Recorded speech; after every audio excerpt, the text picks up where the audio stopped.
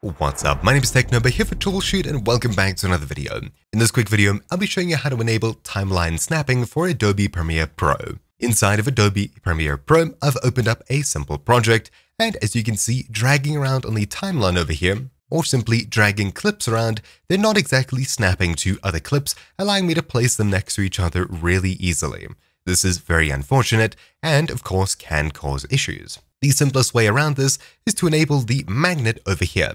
Snap in timeline, default key S. By doing this, dragging clips around, you should see that they snap quite easily to other clips in the locations in the timeline, allowing you to easily place them and move them around. However, if you're talking about the playhead that we can drag around and actually play the video with, if you want to snap this to a specific point, all you have to do is drag it and hold Shift on your keyboard, and you'll see as you get close enough to breaks in the timeline, it'll snap immediately to them and allow you to play it from that point. Super simple. But anyways, that's really about it for this quick guide. Thank you all for watching. My name's been TechNoba here for Troubleshoot, and I'll see you all next time. Ciao!